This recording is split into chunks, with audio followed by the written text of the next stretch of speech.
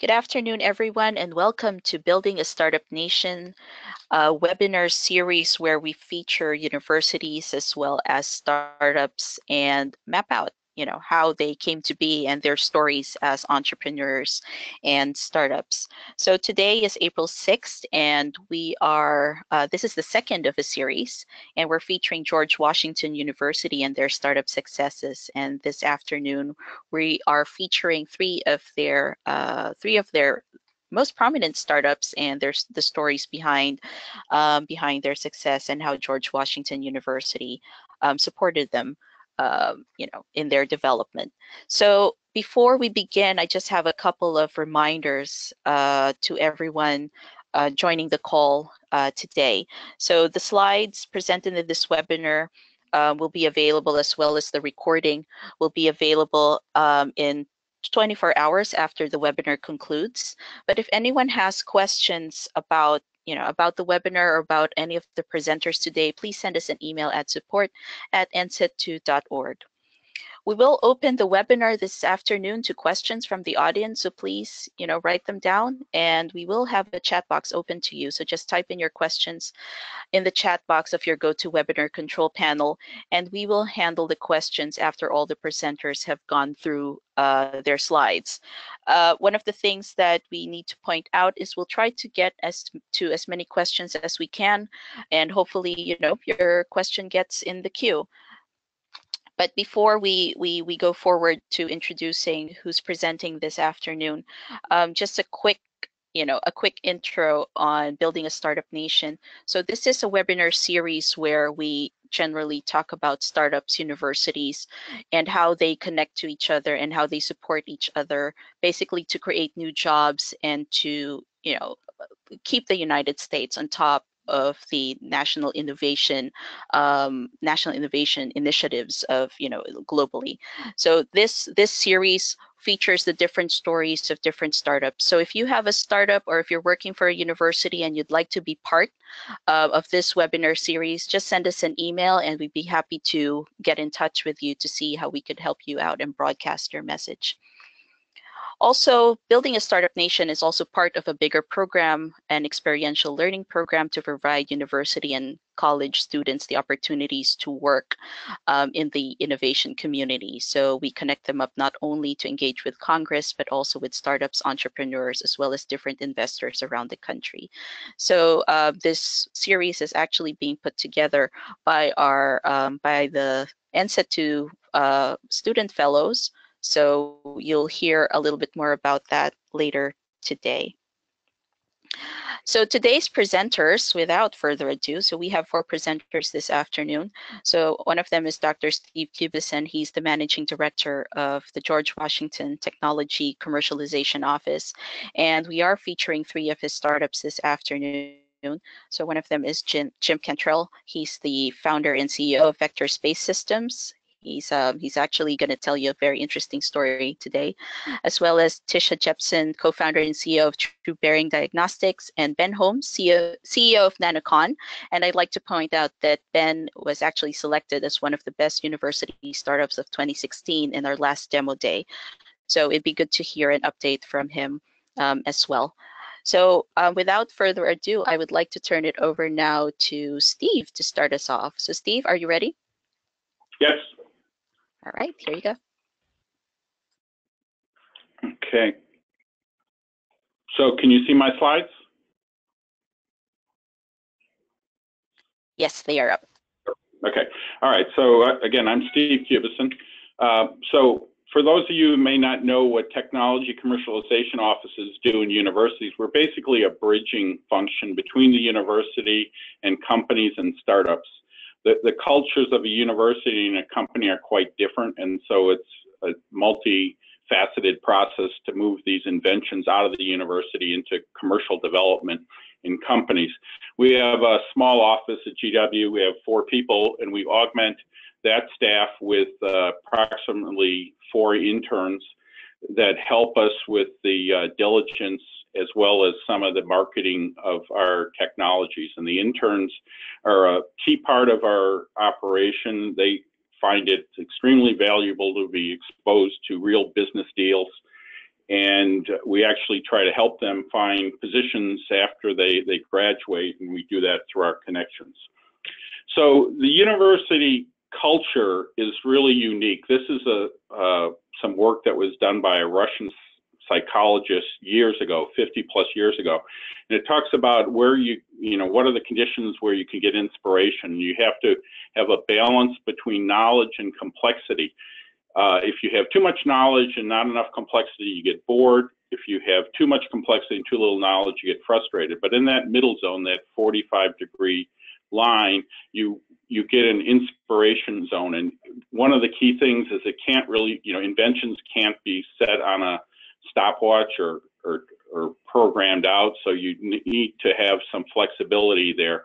And that's what a university is really good at, letting that free flow of information. But when you're moving into a company, you need to be more disciplined. So that's why we need to connect to the outside world. The technology, this shows the technology value curve, everything where you're starting with an idea, proof of concept in the lab. But the real key point is, and you see that inflection point on the curve, is when you've moved it on the physical science side into a prototype and on the life science side into some sort of a clinical trial. And that's where startups are absolutely critical to the commercialization effort, because corporations today, ever since 2008, are more and more risk adverse, and they want to see not only technology verified, but they want to see some sort of a market validation. So this process doesn't occur that fast. It's just a chart that shows timelines on how long it is before, once you commercialize, before you're going to see sales, which translates into royalties back to the university. It's years, and so it does take a little time to incubate these things. That bridge that I showed before, it's actually a 3-lane bridge. I often talk about we need to combine technology, people, and funding when we're forming these startups. Moving the technology from basic research to applied research to productization and manufacturing and sales. And you have different sort of people. You move in from researchers, faculty, to product developers and business people. And the funding, you move out of the federal lab programs with NH and NSF would typically provide into angel funding, VC funding, state funding. You can't have federal funding with small business innovative research type grants. Now there's a sports car in the bottom there, because this process needs to be relatively fast, because all technologies have a life cycle. And so a key thing is in our office is to make sure once we have an invention, we're out there marketing in it, trying to identify an entrepreneur that wants to take it forward, and trying to see if there's funding available. This just sort of shows a global view of the various elements. Again, it's the technology, people, and money that we need to bring to bear in supporting the entrepreneurs to take the technology forward. I also happen to be an angel investor, so I'm very familiar with what investors look for in a startup company. And the key one is actually the 4th one on the list, management team. Any investor will tell you that give a mediocre idea to a great management team, you've got a great chance of success, because they'll modify it and make it work. Put a great idea into a mediocre business team and you may fail, because the minute they hit a road bump, it falls apart. But you also need to have a proprietary technology, a great business, good business plan, and a growing market. This is a list of some of the startups that have come out of GW since I came in fiscal year 2013. And you can see there it's a variety of life science technologies as well as physical science technologies. I will say Voxiva just exited last week. La Jolla, which is actually a publicly traded company now, just finished its phase 3 clinical trial with favorable results. And so that one looks to be a real rocket going off for us, besides Vector Space, which is, of course, also a rocket company. But we have 3 of our star CEOs on the line with us today, which Ria has already introduced, but this just gives you a flavor for institution like GW. We actually produce probably 2 to 3 times the amount of startups than you might expect on the national average, and that's because we do put a focus on it, and we really try to connect with the best entrepreneurs that can take the technologies forward. The final chart here just gives sort of a global view of universities and how they have evolved over the last centuries. You notice the timeline on the bottom goes back to 1100. You know, universities originally were developed to share knowledge.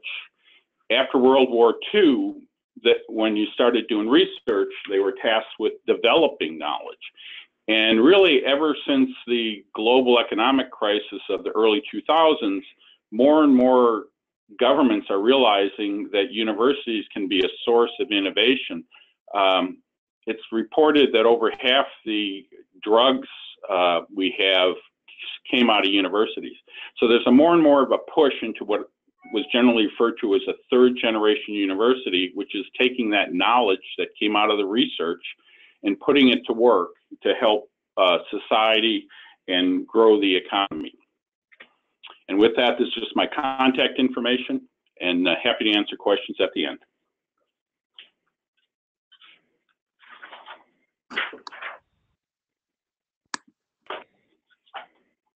So Jim, I'm not sure if I'm understanding this correctly. You're at the first rocket ship launch for your company, and you need to evacuate soon, right?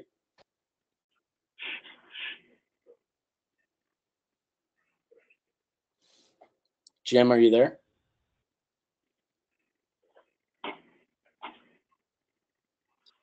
If we need to go out of order, I'm ready just in case. Yeah, go ahead, Tisha. Can everyone see my screen yet? Hold on.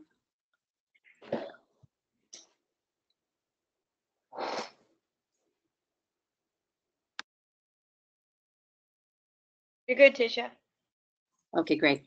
Hi, my name is Tisha Jepson, and I'm with True Bearing Diagnostics. We are one of the results of the tireless efforts that GW has been working with us. So I'm going to go back and just talk a little bit about myself and how did we start, and then I'll tell about our company. I am, oh, goodness gracious, I am currently a master's student at Johns Hopkins, and I have over 15 years experience working with scientists, doctors, university technology transfer offices. The event, this Steve, effort, yes? They're ready for you on the webinar. If you can't make it, I'll do your slides. Bye. So again, this is Tisha Jepson, and I am working with Tim McCaffrey's lab and am working in a collaborative effort with the St. Lawrence Institute. And essentially, the St. Lawrence Institute and the Department of Genomics with Dr. Tim McCaffrey have been working for a number of years on developing different efforts using a systems biology approach to address degenerative diseases. The effort that we're currently working on is coronary artery disease, and this effort came together from both of the St. Lawrence Institute and Tim McCaffrey's labs. We are able to do what we've been doing as a result of working together with the university and taking the technology that I'll describe in just a little bit further through the efforts of GW's Technology Commercialization Office. Dr. Steve Kubison and Brian Koblitz have been spearheading their efforts, our efforts, to transition. We have built upon the experiences that I have had with the St. Lawrence Institute and other organizations, and are working tightly with the GW Technology Commercialization Office. They've been offering us support with IP development, with our patents and licensing. They've also assisted with putting us through lean startup training through the I-Core program, and given us access to additional capital in addition to that which we already had, just bolstering our efforts to make sure that we can transition from the lab into a marketed entity, an organization that is commercially focused. It's been amazing to see that transition and to have the resources and startups. I recommend that anybody at the university that is interested in starting a new company or transitioning what their data and research has into something that would be marketable, to go to the Office of of Technology Transfer Resources, and to Steve Kubison and Brian Koblitz. It's been awesome. So now to what we are here to talk about more specifically, our company. True Bearing is a unique diagnostics for personalized medicine. We run our tests as a blood test. It's an RNA-based target that we have developed utilizing the labs at GW and also genetic sequencing from another organization, the Sequel, an amplification-free approach that I'll describe in a little bit. We are focused at this point specifically on coronary artery disease, and we, in this year and partially into next year, will be completing our human trials for TrueCAD, the coronary artery disease blood test. And then in 2018, we will go to market in the hospitals that have participated with these trials. And then 2019 and forward, we will finalize our FDA approval, which will be in process throughout this time, and go into the preventative care market. Why are we entering this market? Why did we choose this one? Well, coronary artery disease is the largest of the healthcare diseases in terms of mortality and expense. It's responsible for 600,000 deaths a year and over $500 billion a year. 50% of first heart attacks were never on anyone's radar, and 50% of those are 25% fatal. So, I'm sorry, 50% of those are fatal. So, not 25%, sorry. In terms of artery disease and testing, there are about $17 billion a year spent on testing, stress tests, angiograms, caths. All of these tests are important, but many of them are not necessary. Many of the ones that are performed are not necessary. Our blood test will enable people to make the decision more accurately as to whether they need those expensive tests before the tests are undertaken, and thereby saving billions of dollars. The reason that one of the potential hurdles into this and to change the way that we approach medicine preventatively as opposed to aggressively with expensive tests will be facilitated through a change in regulations. Medicare and other government regulators starting in 2019 will be actually de-incentivizing the more expensive tests and encouraging the more preventative approach for medicine moving forward. So that's a pretty exciting step and will enable us to facilitate our approach with coronary artery disease. Our approach is one in which we will be initially addressing people who are presenting with chest pain, and they will, instead of having their family history taken and their lifestyle taken, that will happen, but additional to that, there will be a blood test. And this will reduce by 40% and possibly up to 70% on certain of the tests, the numbers of invasive testing.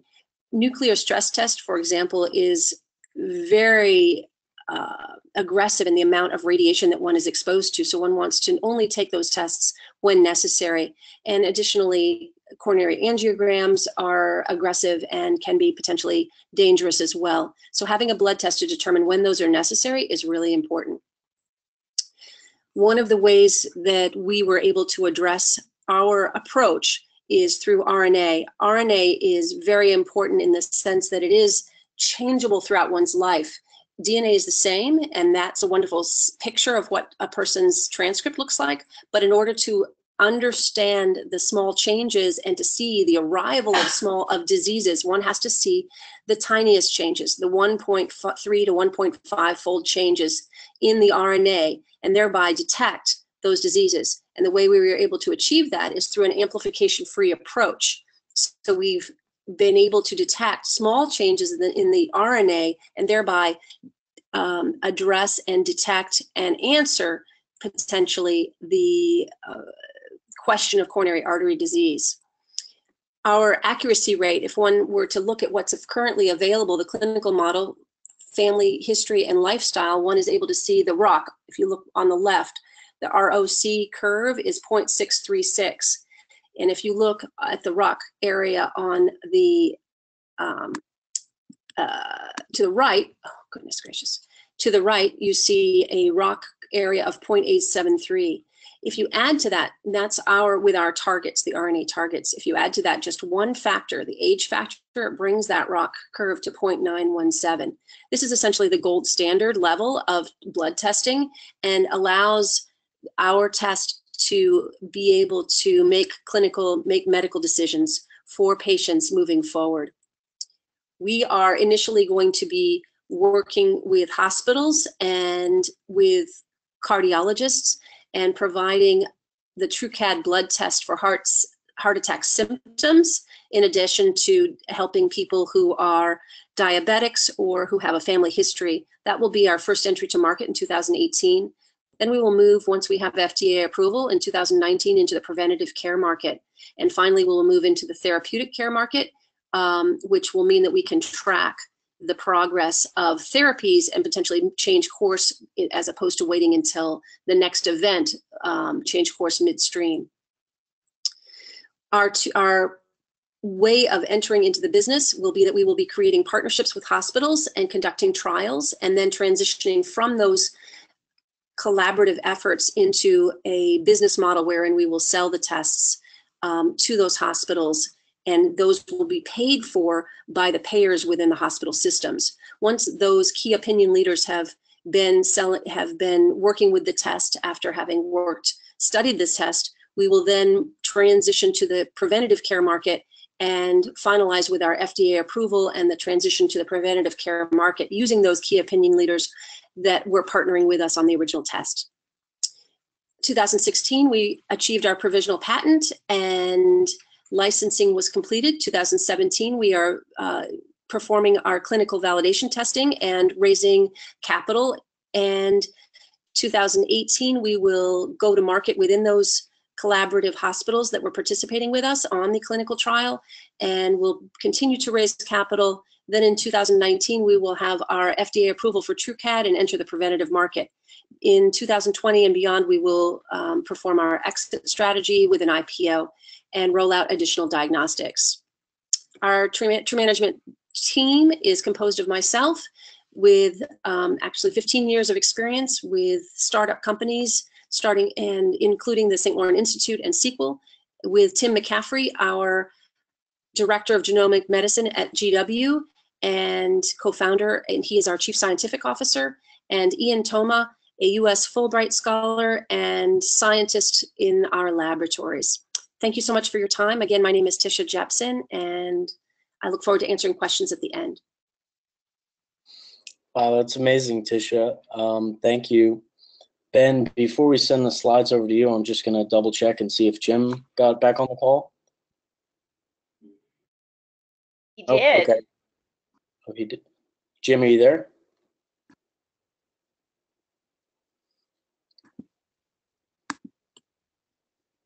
I'm here. Can you hear me? Yes. Go ahead when you're ready. Hopefully this will last. I have to apologize for noise and communications challenges. I'm in the middle of the Mojave Desert right now. We're getting about 20 minutes away from our first launch, so I'm going to have to talk and run. We're loading oxygen right now, so it's been one of those mornings. So let me give you a little bit about Vector. So I'm Jim Cantrell. I'm the CEO, one of the co-founders of Vector. And what we are is a space access company, and our basic business approach is to lower the barriers to getting both the satellites and later the ideas into space. And as we've seen over the last 30 to 40 years, commercial space has grown dramatically. And what we're seeing today is something akin to what happened to the computer industry 20 years ago, where the PC came on the scene and literally exploded in giving access to the average person to pretty sophisticated IT machinery. We can see what's come from that. So my connection to GW is through Steve Kubison personally. He and I were both in Utah back in the late 90s and early 2000s. And about that time, a guy named Elon Musk called me out of the blue and he wanted to buy some Russian rockets to fly some experiments to Mars to show that humanity could become a multiplanetary species. So I became better known as the guy who introduced him to the Russians. And when they wouldn't sell the rocket, we decided to build a rocket itself, and that became SpaceX, which a lot of people know about. So I was one of the early founders of that, and left after a while. And what you see here with Vector is the original guys that were on the founding team of SpaceX came together about a year ago, and we bought up a company that one of the original SpaceX guys had started 15 years ago, developing a much smaller rocket than what Elon had in mind. So what we have here is that rocket, and we're about to launch our first one today. So our overall vision is to take space access from what it is today, which is very hardware centric. It costs hundreds of millions of dollars and takes years to get in place, to something tomorrow that's software centric. And this is important because you look at the innovation in today's culture, it's around youth and it's around software. And that's where the innovation is. So what we're looking to do is eventually create a constellation of satellites with our own launch vehicles to launch them that will allow individuals to program satellites much like you program apps on a cell phone. So that smartphone you're holding in your hand, we're basically trying to put that in space and create a worldwide network that can be used in that sense. So it's a big vision. The market's huge. It's, right now it's approaching $1 trillion, the space industry, and the software-centric satellites really tap into the service side of that industry, which is almost $400 billion today. So I mentioned earlier that microsatellites are the new PC, and you can see here the launch mass of satellites as it's evolved over the last 30 years. And what you're starting to see is smaller satellites proliferating that are, 2, 3, 10, 20 pounds. And over time, those will become more and more capable, owing really a lot to cell phone technology, microelectronics, and micromechanical systems.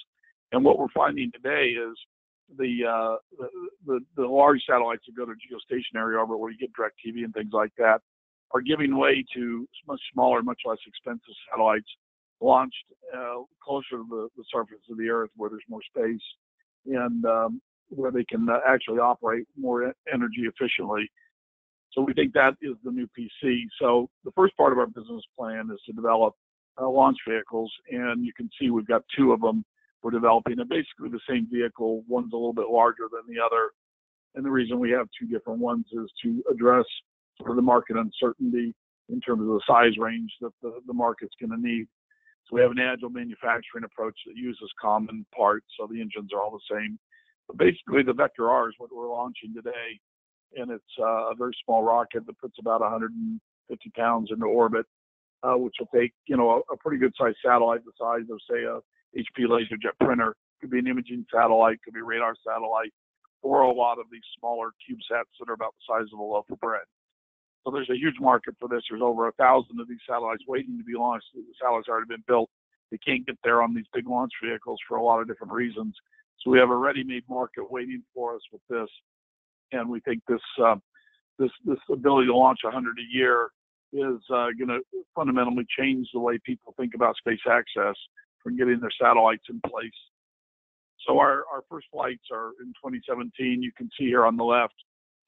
This is a vehicle we took to Cape Canaveral a few weeks ago, and they erected it. Our launch approach is very simple. We just need a concrete pad.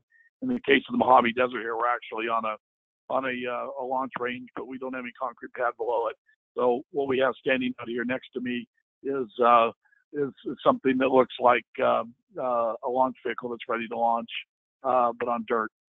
So we licensed the electric third stage technology from GWU, and we're using that on our third stage of the rocket to do something that nobody else has done, which is provide a highly efficient electric propulsion that GWU developed to take these satellites even higher without having to have a much bigger rocket. So this allows us for a $1.5 million rocket to do the job of a $10 million rocket.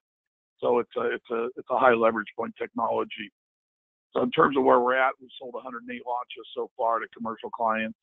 We've got almost $4 million in R&D contracts to help develop this rocket from the federal government, and we have a bridge round open until about the 17th of April. We're working a Series A financing right now. We hope to close that second quarter this year, and our first full-scale flight is today. And I just got a note that I've got to get out of here, so I'm going to just get to the last contact page here and apologize for missing any questions. But Steve can probably answer a lot because he's very familiar. Sorry about the timing, Jim, but thank you so much for speaking with us today. I know you have to go. Yep, thanks. All right, bye-bye. Bye. Okay, Ben, whenever you're ready, we'll send over the slides. Okay, great. All right, everybody, you can see me all right? Yes. All right, great. Okay, so my name is Ben Holmes, and I'm the co-founder and CEO of NanoCon. We're a company that's working on 3D printing and novel material-based approaches to orthopedic repair. And our first product that we're commercializing is a implantable medical device for cartilage repair in the knee. So to kind of share our vision a little bit and talk, about what that means.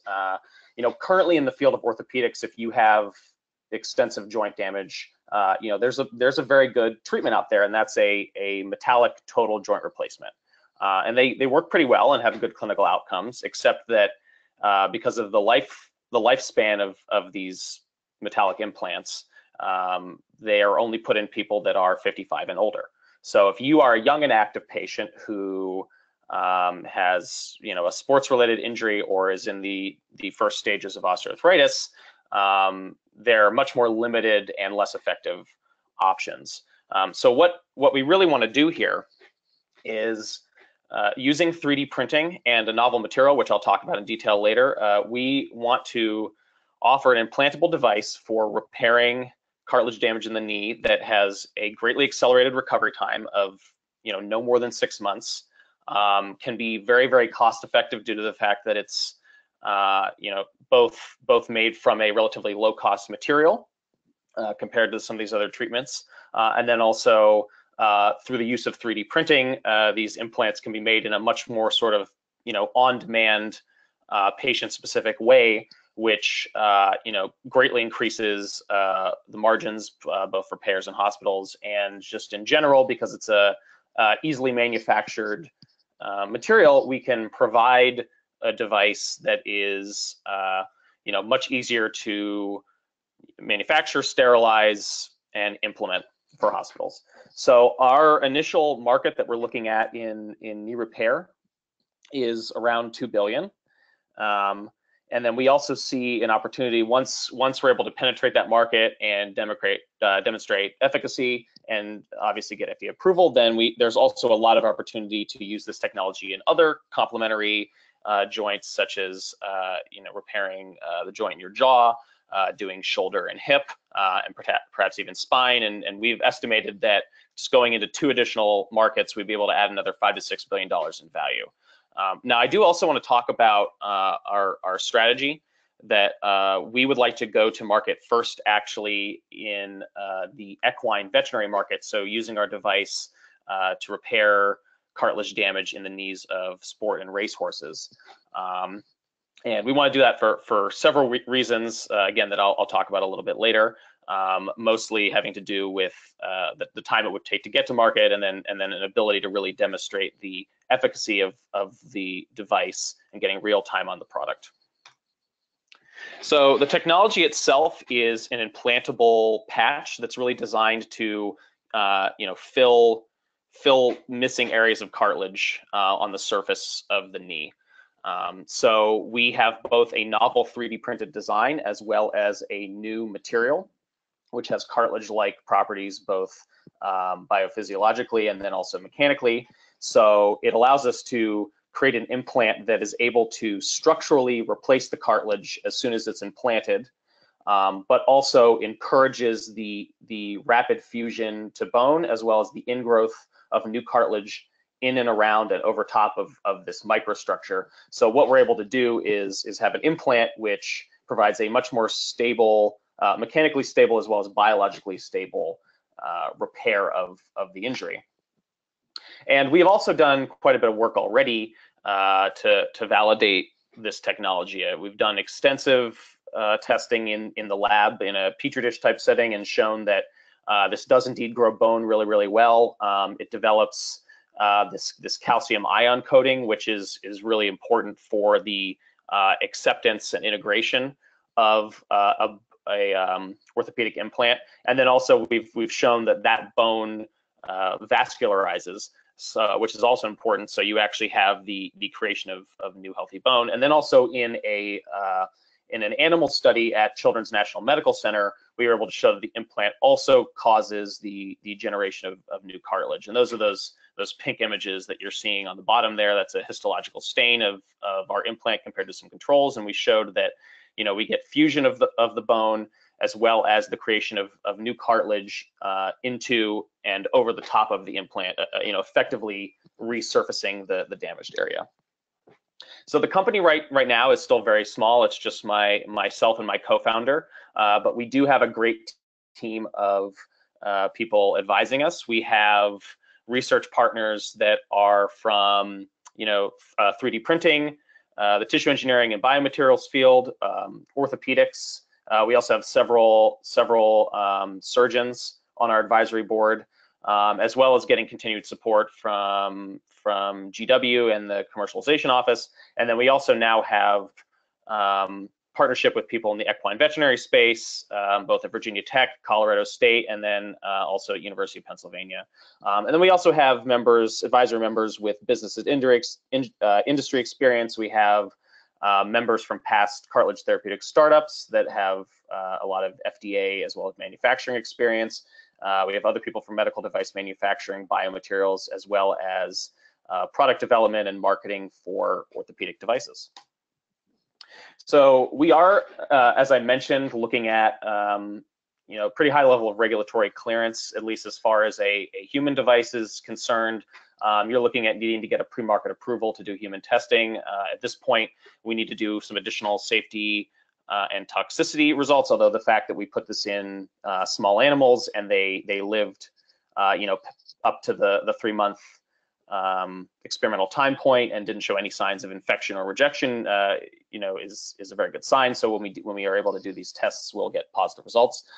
We also need to do an efficacy study in a large animal. Typically, goats and sheep are what is preferred. And then after that, which would be about a year, then we'd be looking at 2 years for human testing. Now, I also mentioned earlier that we want to go into the equine veterinary market, which could really have an impact for access to the human market, because there's very little you have to do for FDA compliance when you're trying to get a veterinary product approved.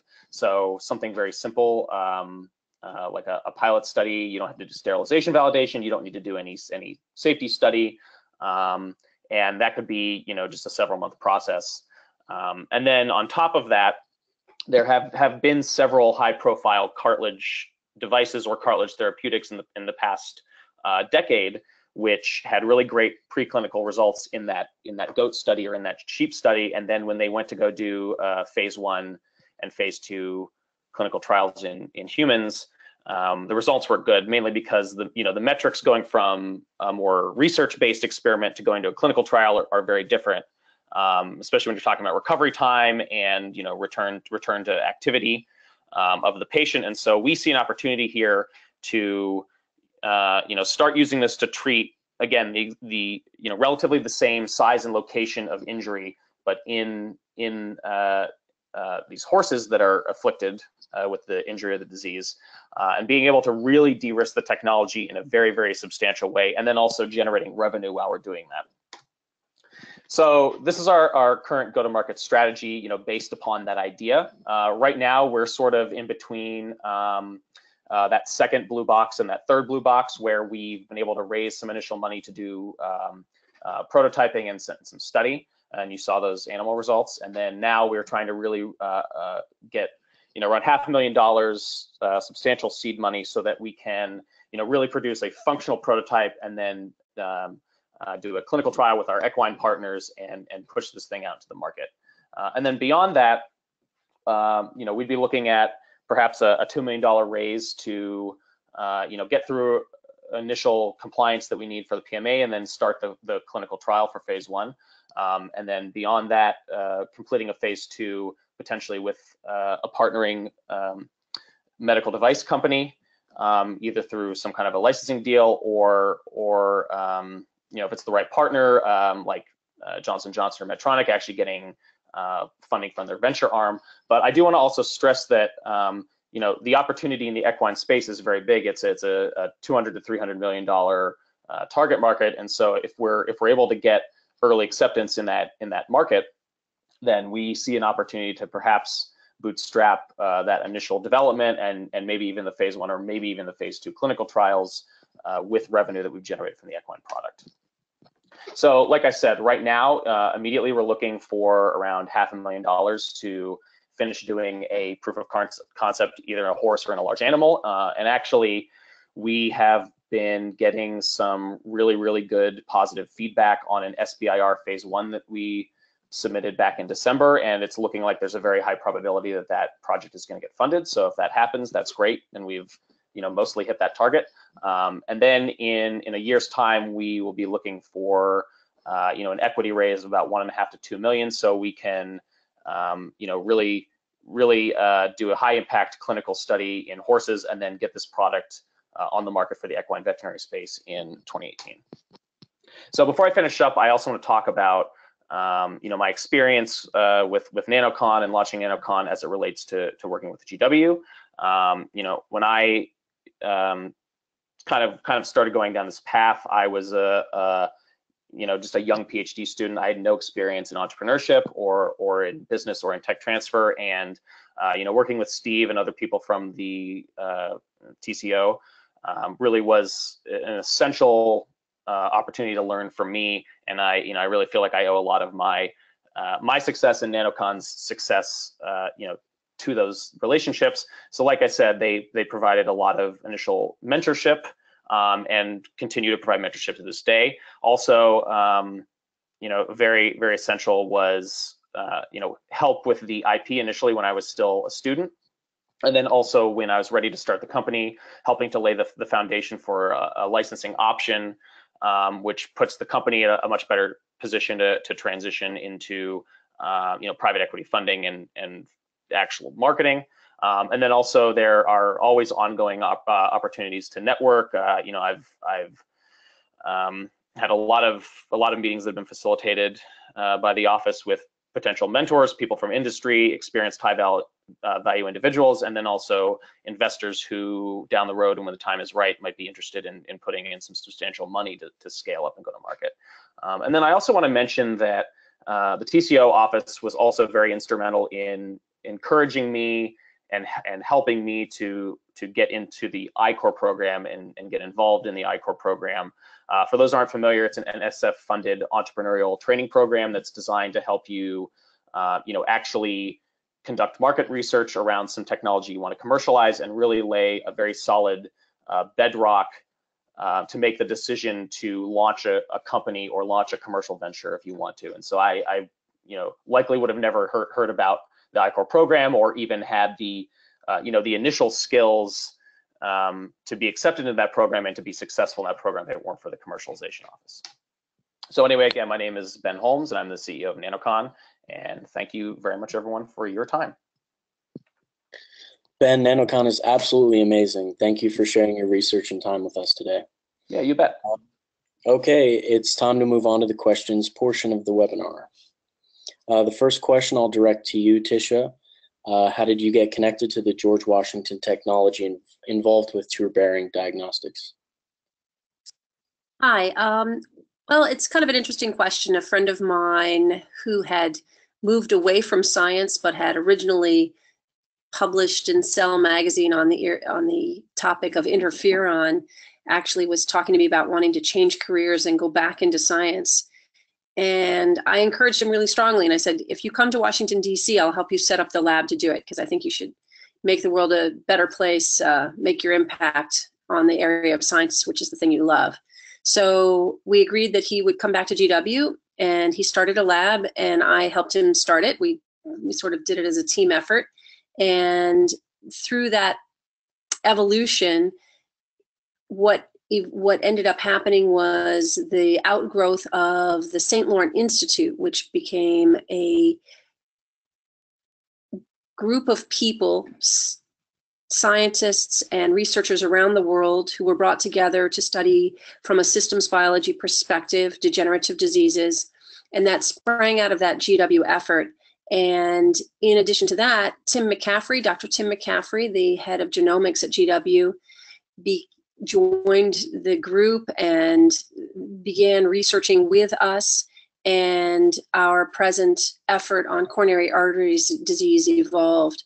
We also have been researching topics like Alzheimer's, appendicitis, infection, all of these things. And the St. Laurent Institute enabled us to take a look at what was the most important thing or topic in terms of its state of process and progress. And once the coronary artery disease got to a certain level, we decided, okay, let's take it to the next step and transition to market and go to, through the clinical trials, go through the FDA approval process, do all of that. And that's when the people like Steve Kubicin, Brian Koblitz stepped in and really helped to ramp us up. Because even though we have a huge support network outside of the university, and even though we're looking, we have advisors with FDA approval, we have other scientists working with us on various levels, both with the sequencing and with the research, it's also really fantastic to have that support within the university setting from which the original research sprang. And so through the Technology Transfer Office of GW, we've been able to expand on that process. So it started with just a conversation between two friends, and both of us actually ended up going back to school, and he got his PhD, I went for my second master's, and now we're going to market. So, and we're collaborating with the likes of Tim McCaffrey and Steve Kubicin and Brian Koblitz, who's helping us usher through the next stage of healthcare for coronary artery disease, which is going to be a game changer for healthcare. It was pretty exciting. Yeah, that's an amazingly inspiring story. Thank you for sharing, Tisha. Ben, would you mind sharing the story behind how you became connected to the Technology for Nanocon? Yeah, absolutely. So, Nanocon really began, about 4 years ago when my co-founder and I were PhD students together in the tissue engineering lab at George Washington. And we were both sort of working in the biomaterial, nanomaterial, stem cell development area. And then we also both kind of transitioned at the same time into studying 3D printing based technologies for orthopedics. And we both were working a lot in both, bone and cartilage and sort of doing complementary projects, but not really working on a focused piece of technology together. And so, very early on, so, only several years into our programs, we both participated in the local I-Corps cohort that's run out of GW. And in the process of going through that, we both decided that, we really wanted to, develop a piece of technology that was as mature as possible, that we could really start a company around when we both were done with our studies. And so, we kind of started making our work more collaborative, and then, we're able to, find both a base for the technology itself in 3D printing and using this novel material, and then also in its application in repairing, these critical sized cartilage injuries and cartilage damage in younger patients. And then when I graduated from my PhD program, the technology was substantial enough. We had a pretty decent understanding of the market, and then we also had solid IP that we could start the company around. And so I think a week after I graduated officially, went out and we filed the paperwork and started the company. And that's what I've been doing ever since. And all of those things, both going through I-Corps, getting the IP really finalized, and yeah, just in general getting the benefit of the experience and the network of Steve and other people in the office, all helped make that possible. Thanks, Ben. I think for a lot of listeners, it may come as a surprise to know that there are so many resources and opportunities available to students who pursue research through higher education. So thank you for sharing that, Ben. Yeah, absolutely. Steve, if you want to jump in on that question before we move on, I recall you mentioning in a previous conversation someone otherwise known as the Renaissance Man at GW. Would you mind sharing that story?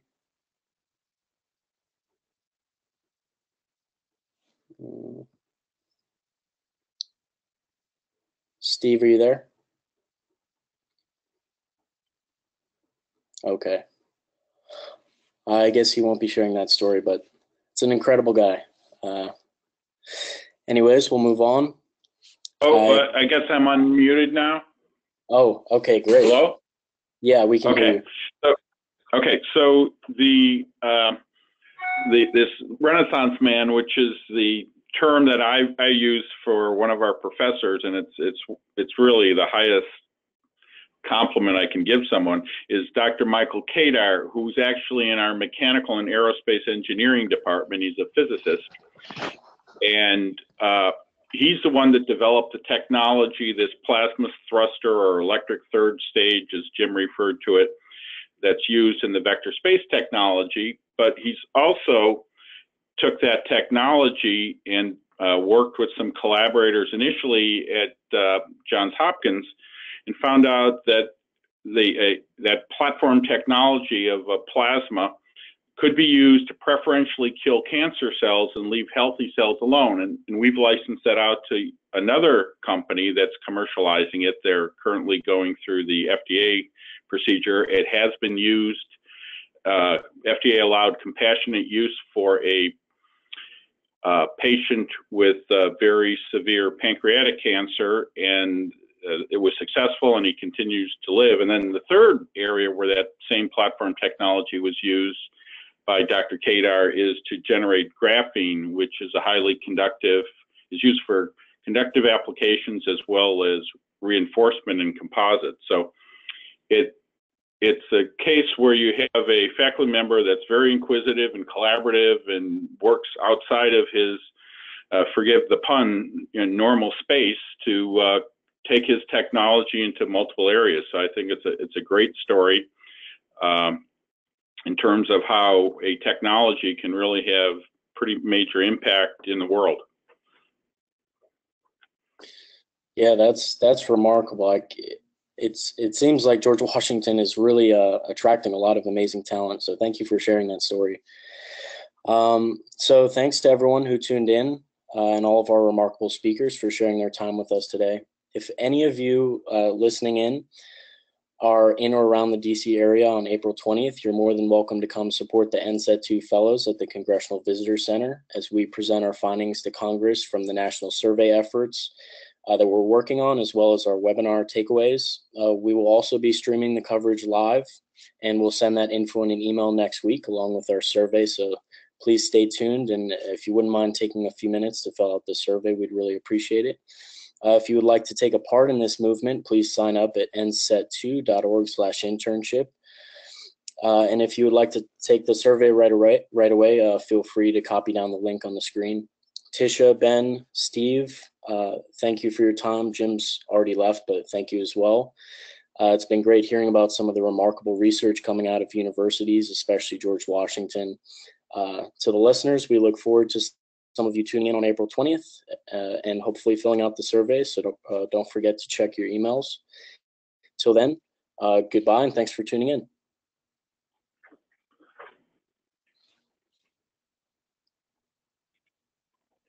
Thanks, guys. Okay, thank you. Thank you.